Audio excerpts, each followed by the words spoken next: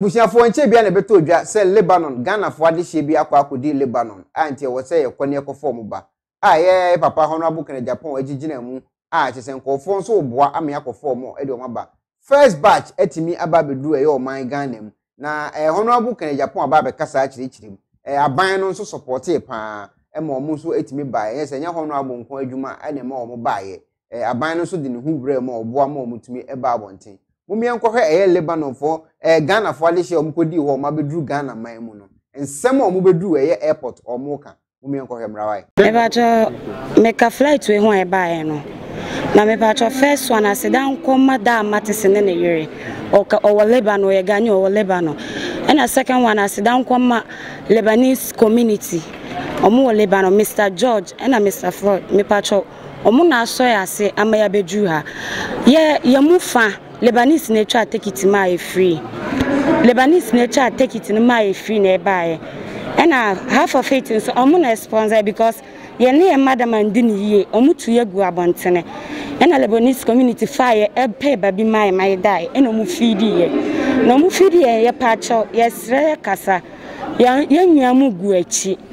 Omo take it no and so almost and Tiasra by says Renaso uncle for Yanum no Yahuichi baby dano Yahuichi in Aboboso na pacho say bet me a coffee yan yes sir yan took COVID-19 won't quantity because Yane more and then you any baby that Pachona Canada Japan ya done I say because video ne free camp on neighbor and I done I say but still I am go yanim so bet me I abroso inti pacho ona Ghana ba ye palmacho ye nkoto jogu from ye sre kasa se omunko fa enwam omu achi because ye nya aduani ndi ye nya nsuo no na ambassador so oye na afamu de but ye pacho se ona bu Kennedy Agyapong onko so anye no na adwuma pa na onko fa enwam a omaka wachi on ye sre ye bu nkoto je pacho wona me call ye no ye kose ke ye kwa kope bibi de ba fie say ye nim say anwokyere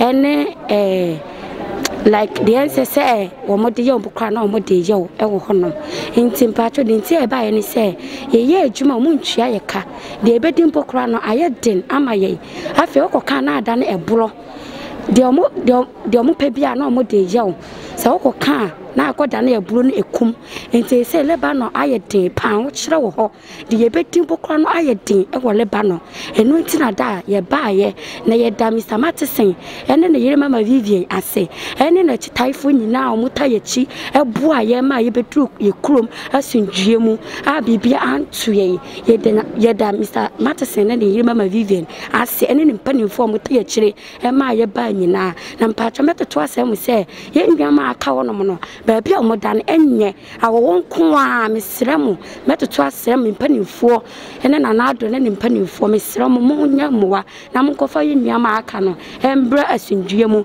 enti sa ye beti nye corona ne beku omo ebia na eye kom ne adwendwene ene ebeku omo ti we da mesrema metoto sremu se mesremu nya mowa na mkofa omo maka no so emra na obia embedu na busua ensem asundue mu ye da ye papa Kennedy Agyapong asenya minhira no se video na ye ya APPIAH abonte no ono se wo hu ye mobo na wo se wo pepeja kesi sikakesi we ama ye ne obia bedu fie asundue mu de wo hwehwe bia Nyankopong wonyama no na mentunu nkonam na Nyankopong mwa no na ompegya no de wo de fifiti ase no Nyankopong hye na mu na bibia anye pepepe e de me call Lebanon se me koye ejuma wo Lebanon but the reason why I abani say omuntumi ntia yenka e no mu more treat yen e na se wo konso a office crampo ntumi nka wasem ma se wo de wasem koma officer yetumi bo esampama wo bafie na se ye de wo bafie yakaka dia ye be ye on e be sin dia na wo mu no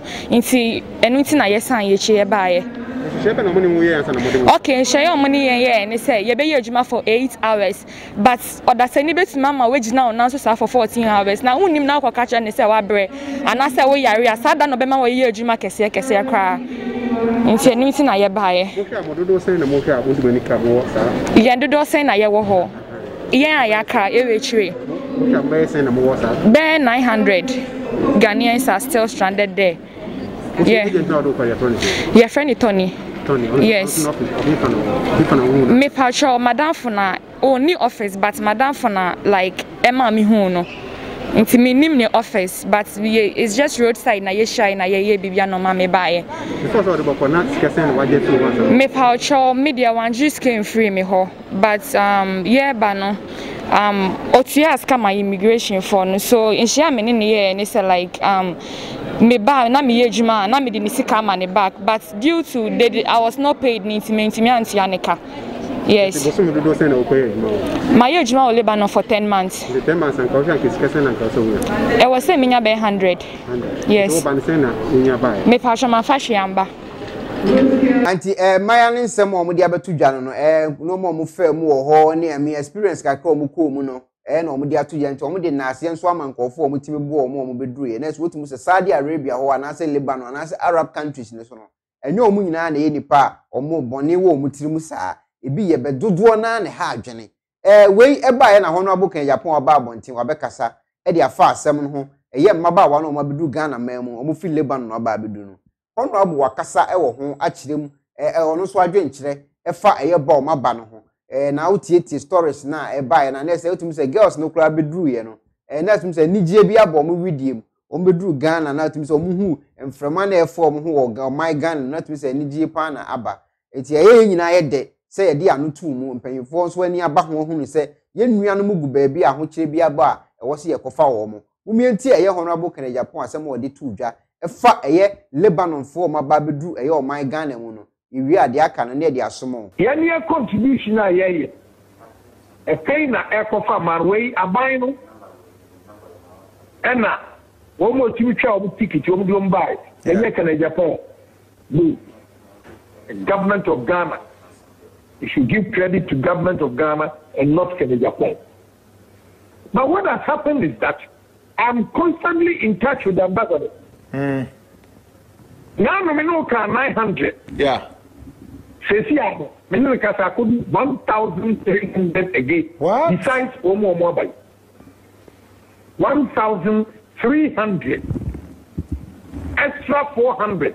So we need another 200,000, making $650,000 for them to come home. Now, many ambassadors they have they have to feed all these people. They have to feed them. That's a serious. So I'm trying to get that account number and send some money to them for feeding, besides what I've given. I have presented. I think phobia promising me agent. The catch means only Tuesday. Because Friday a holiday. Monday and mop up. We are sure I need dear woman. Papa. Beautiful ladies. And also here. I said, Omo Ati a William. I will be on plane ticket. I've got to occupy my age and I think one woman to show one bedroom, a beautiful lady. Mamma and 4 months. Mumwa. I will add another $50,000. I'm going to pay $200,000. So 150. Wow. May I come sir? I don't respect money. That's right. Money is not all. Oda. Yeah, then you may start the $50,000 account. Now it's $200,000. Great. Now, me no say. Honorable like Mark $30,000. Me Chinese and wait of $20,000 equally. George Otibonsu $10,000 equally. May AB already with their constitution. I do so on my $5,000 equally. Acquah $1,000. Me quarter something $1,000. Local government is SaGA $2,000. Honorable Obinim $2,000. So far, what I have here, $71,350 cash. Yeah. When I cross-check with bank, any Namu you say, it's a massive. Bia Katra was 50 cities, 100 cities here. You travel 340,000. When you could be a brave 20,000 or the tenant, or tell of a different cotto bank. Well, we're going to issue a check to Ministry of Foreign Affairs. Ministry of Foreign Affairs. And they issue check and the amount no more attractive. Let me do some for you. And coming from Coma Airline of today. But ministry, no, any abina Kasaji. Yeah. But we'll continue. It was it, many Kasano say, it be Yaya. I was in some more medical attention. The earlier the better. Exactly. So we're going to, whatever money we get now, we're going to give it out. Yeah, we are making cost of the pension. It's $50,000 account more $200. Amen.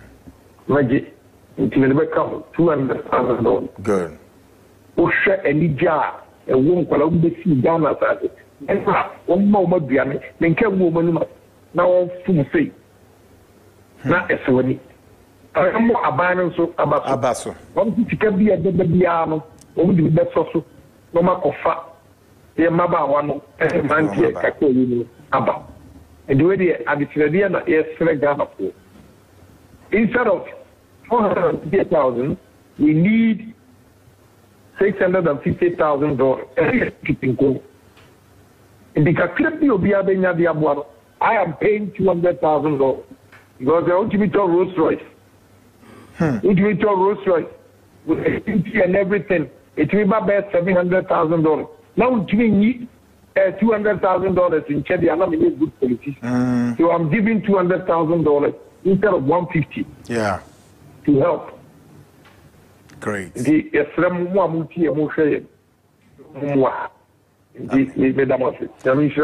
Oh, inshallah, Papa. Na say na ye honorable Kene Japan e de betu dwa e fa ye nkra na omaba no ho o sanso kire woni nkasa ye mu se sika na nya mbo ano nya nson beto be sa de bi kura aka ne sika na wo de aba no wo sa aka na koma wo se wo ye sa de no ana afi nso no nkra na omo ho mu de omanu su ye hu se omo na wo se ye de omo ba no almost 300 plus asa ko ka ho wo se ye sa de omu nyina sa banti sika no kwa na ye den sa akoso nti wo sa de pledge aba se obi obetimi abo bia no kakra bi abenya bia momfa mboa ne enkofa ye nuanom emfa omo enye den embra fi na this week ya mu news bi asa aba bonten Arab country ya biom na asem no Saudi Arabia na asem no esiye ababaawa bi a one abrante bi hyedem Ghana ni ababaawa one abrante bi na hye one according to news ne so Sudan ni one ne hyedem na Ghana fo mrantie miensa ewura dem ho na baako ene kura aba a ode ebo abrante no miensa ye omgusu ye no baako record ye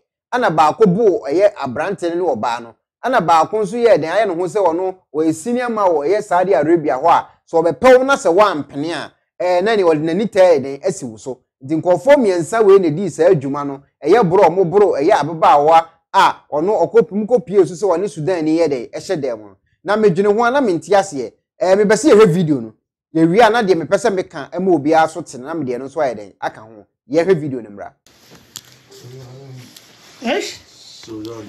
Sudani inshallah to Sudani okay Kutani hey sorry sorry Jina who can say the do the agro na sheikh sorry bro who can say do the agro Afia. Hey, Bachelor, sorry. Enter Sudan, In a Sudan? Sorry. Miss sorry, Miss Kabaye. Huh? Sudan? Huh? What the hell? Boom. It's okay.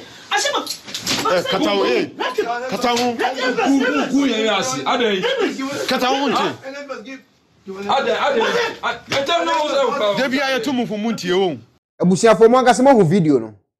Me share video we na I can't even think far. I was like, okay, ebia na ka contract o mo sign ho ana. Se Ghana ni this year bi koduru Arab country bi so a oni ho kwan se o twempena ana. Ebia na ka contract no ho. Ana even omo bo no ni nua na se ne boy ana. Me na me dwene se ebia ne girl na se ne boy ana se ne yiri bi no de na ko Arab country ene wafa na chi akofa mpana foforo no oboro no sister panyine ente se na emrante mwache na mu twa na chi te se de makonya enye se omo boro ho ano omo butu na no so tietia no ne ade wodem ho na anso ho omo saa de ne kwa bonten esa akoto a ebro no so ho bro no kwa de otim se dangerous class ne yi no omo chi ni gina ho etwa no to aba te se de omenya omo eyam ba omenya omo yam de eba no omo bro no saa na ade no ko se se de omenya omo ankasa yam ba no omo ye de omo bo no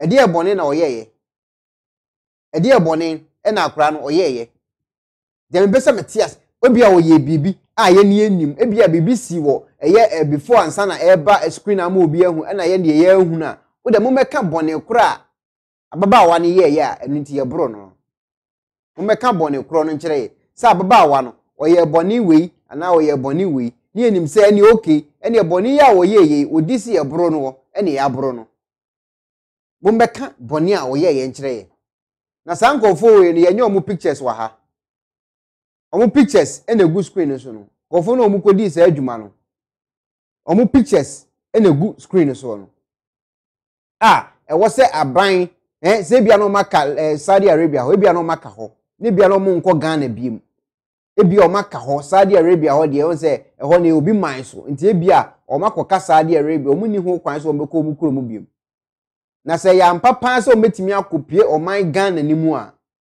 sankofo we nyina wo se lock omo down so metimi akopie o man Ghana mu a wo se lock sankofo we nyina down edie ne beba se obi eba atu ono ane kwan akọ beniba bi na Ghana community e wo ho se wakotwe mpros wa ye den onti na wo se ye ma obi ebo den ebro no te se ne yamu ba ye ma obi ye den ekobo no te se de wono na de ne kwa abrochire wo se ye contract o mo sign ye no se o ko Lebanon se o ko Kuwait so o ko Iraq ba bi a wo ko no ukoduru se akro no so wi a woni ho kwan se wo twempena anase woni ho kwan se wo fa boy e wo se akro no so omo sa de girl no kwa bontin esa akotwa mitina medwene mo se ebia na eye ne boyfriend no omo anase sen anase ni nua mmema bi no anase ebi omo na boy no ho kadin tu kwan anase omo sign contract bi se wo ye Ghana ni a na se wutu kwan akọ Arab country a woni ho kwan se o twempena wo so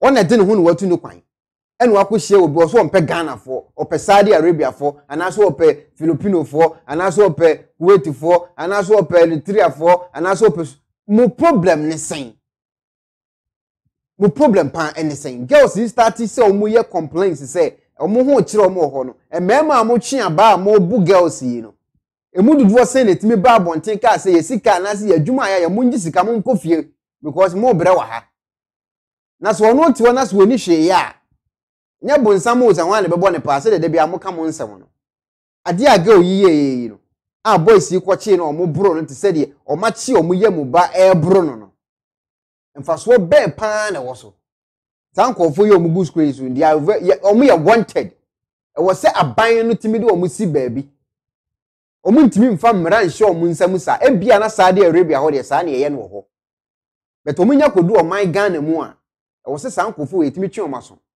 eni kwase ye ja omo mo ko just like that e die na girl ni ye mo mechirechire mu nkire e bia na ye mra bi wo Saudi Arabia kuro so so yo ba na te ho na se won ware ya eni kwan se wo ne be ma biada e bia ye mra e wo Saudi Arabia ho a wo da mo mra na mo meka nkire ana mo ne girls ne sign contract se ya sign contract wonni ho kwan se wo ne be ma bia twempena wo kuru so a wo da mo mra na mo meka nkire untimi mfo obi di hie nkwhye baabi omo hye wo mani bra bra omo hye omo nni di omo ye omo body ne kura no wasa ata akwachi na sa bro nti se de wachi wo yamu ba bono se de waya wo bone unsu nim ni baabi a o tu ni kwan wan kraw one ne na so odin no akopie o no anya ne problem no akohia be ma no ne hye dem a makwachi na bono nti se de wawia de me check kran so nsa nya muslims nso koye muslim mpodi a ene beka se bia muslim fo de mo mra bi na ebiet minni mo mra ebia mo mra bi sa nete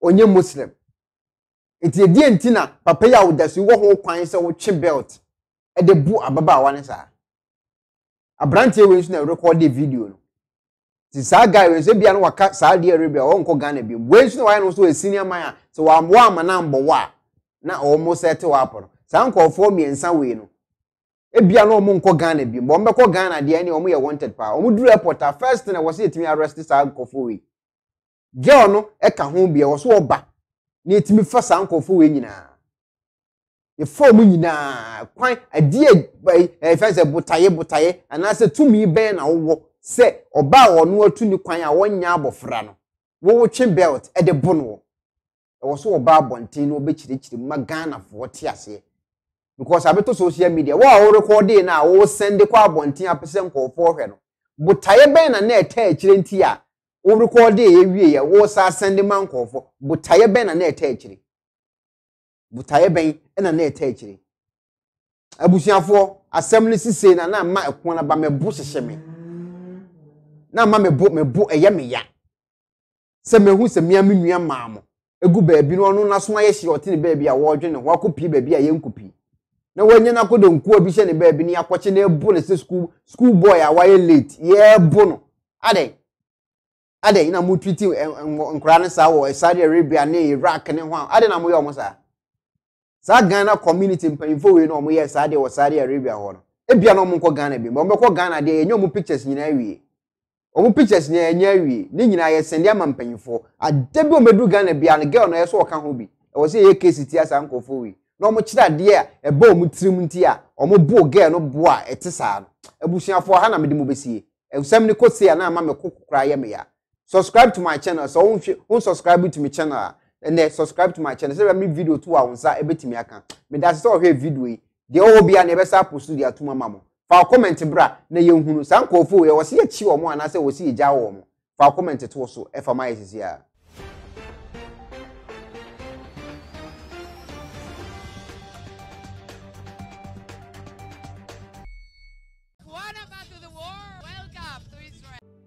Hi, all my beloved. My name is Queen Phil, and I'm part of Equobest Charity Foundation. Also, I'm one of the sponsors.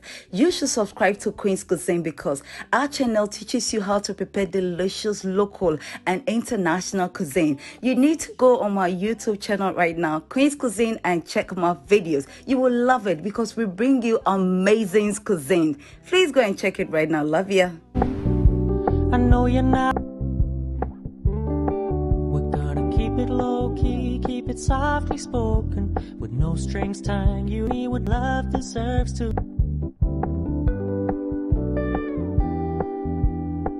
be. When you said you could low-key. So my beautiful beloved, you should subscribe to Queen's Cuisine because our channel teaches you how to prepare delicious local and international cuisines while feeding the mind with interesting discussion topics. Also, we flex our muscles with exercise for the fit body. I love you to the moon and back. Bye. IEatGhana.com Jumakubia or Maba or more online. It's a online shopping. Say aduane bia opeso oto ya African aduane bia na so be call www.IEatGhana.com no akoto sa aduane no uvia na watua ka e online omo abesende e dia bro ba bi biara o biara endi even 2 days ko besende ade kola woto omo website ho e dia bro sempo se wuntimi enko website ho nkoto ade kro no a eno anso be from number no e wo +44 78 78 123 111 na woni IEatGhana for akasa se mepe banku bode banchi benke be bibiara wo bi o mesende dia bra o se coronavirus we no o mama Africans ana Ghana 43 ya bra bo no aye fofofofofofofo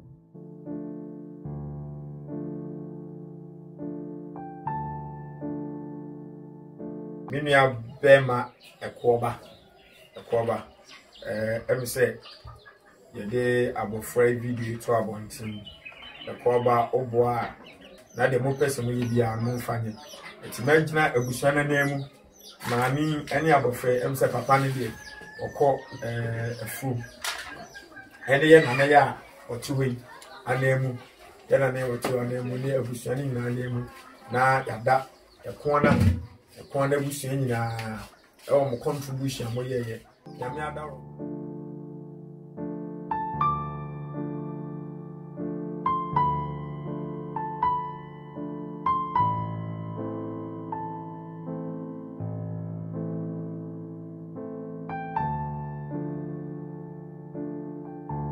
nti be gina sofo ani mo so adamo so mo nyina ase se mo amabua me na nyamo a enka me nyamo ne sofo anka me ma bla mbo no kula no na me kula na nsa ka me nfa do kula no ena nyame adawro ma chese ya to ya ho nyama nyina se kom kula da bed ya da so kula ya to de che na wo bo a me nyamo so ma bo bo ntimi di nyame damase damase